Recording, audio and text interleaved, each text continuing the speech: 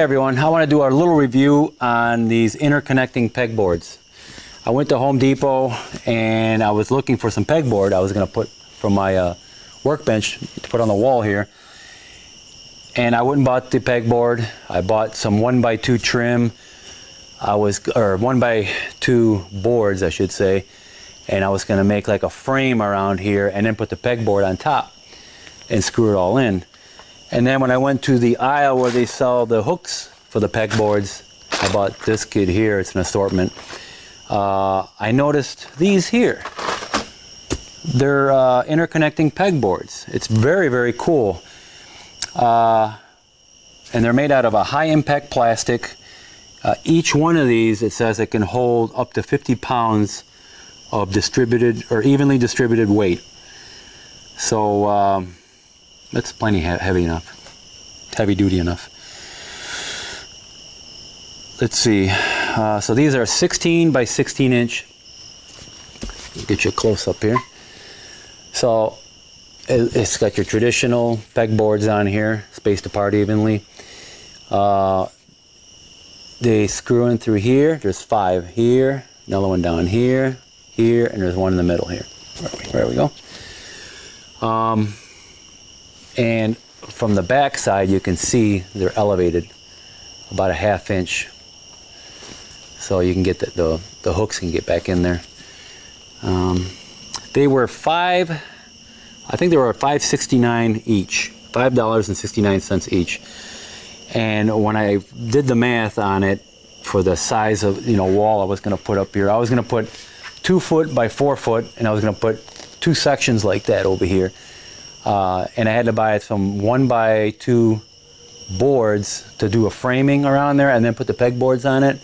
And when I priced that all out and pricing these, I bought 8 of these.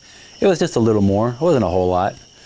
And this is more durable when you think about it. I mean, I've had pegboard in the past where it warped because of the humidity or whatever, and it starts coming apart. Well, this is high impact plastic. This is not coming apart. The humidity is not going to bother this. So I think it's pretty cool. I'm going to try it out. And the cool thing about it too is they're all interlocking. I'll show you how it works here in a second. I got 4 of them set up here on the floor. As you can see here, one overlaps the other right there, and the other one overlaps the other one. Also, on the bottom here, let's see here. You see the little tab it's got right there? It fits in here. So the top and the bottom lock. It's pretty cool. So we're gonna put this on the wall here, on my bench wall, and we'll see how that works out.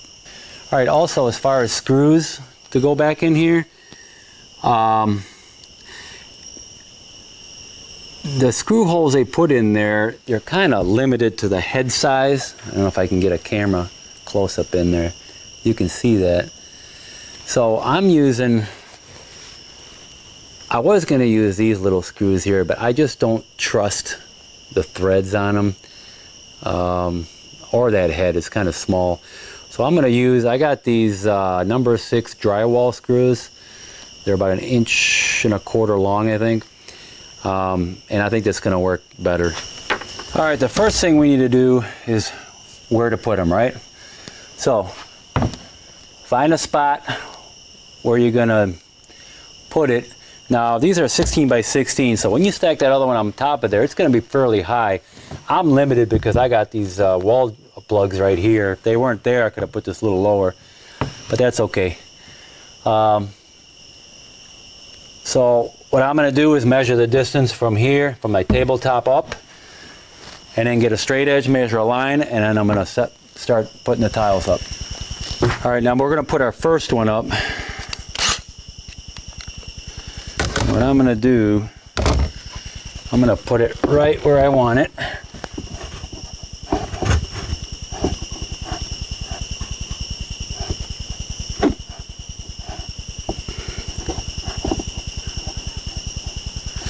I'm going to put it right in the middle, the screw.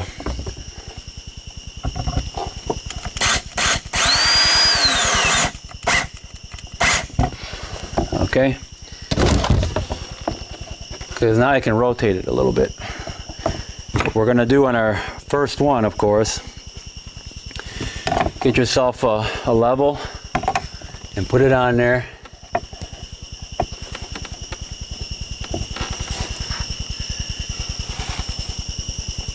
And get it nice and level.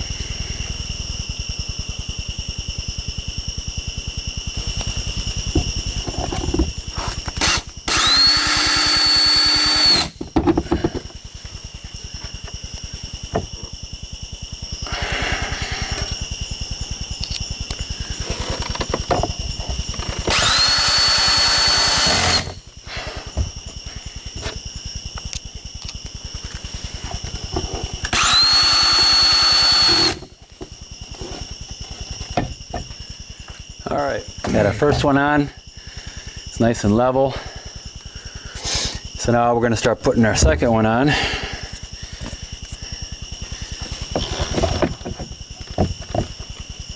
That should go on there just like that. Yeah, that'll work out good. And it's probably a good idea when you put them on is push them together really good.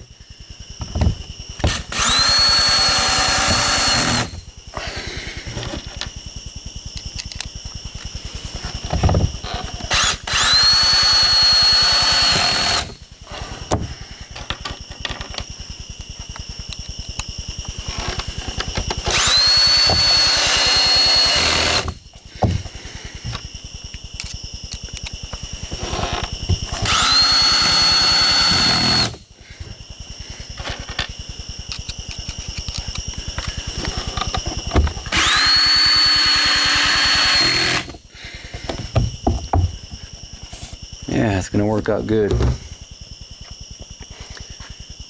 Okay, let me finish up the rest of these and I'll show you what it looks like when it's done. All right, there's one more thing I want to add is these are 16-inch square tiles, right? Right at the edge here, they make it to where you can screw these directly into your studs if you have drywall, like in your garage. So that's what's nice about it. So you got two options really. So you can get a sheet of plywood, maybe 5/8 plywood or something thick like that. Cut it to the size you need and put it on your wall, screw it to the studs, and then put this on. Or screw these directly into your studs in your wall in your garage. And like I said, they have it right here where you have that option to do it. All right, these are the screw holes right there. Another one up there. So you have that option too. All right guys, I just got done and I'm really happy with it so far. They seem heavy duty enough. They'll hold more than the weight than a regular traditional pegboard will hold. And I bought one of these and this will go in there just like your traditional pegboard. I can screw this down also. So yeah, I'm really happy with it. I got these 8 for now. Once I fill this up, which will be like today, I can go out and buy more, and I'll just keep adding down. So yeah, I'm really happy with it. One more test.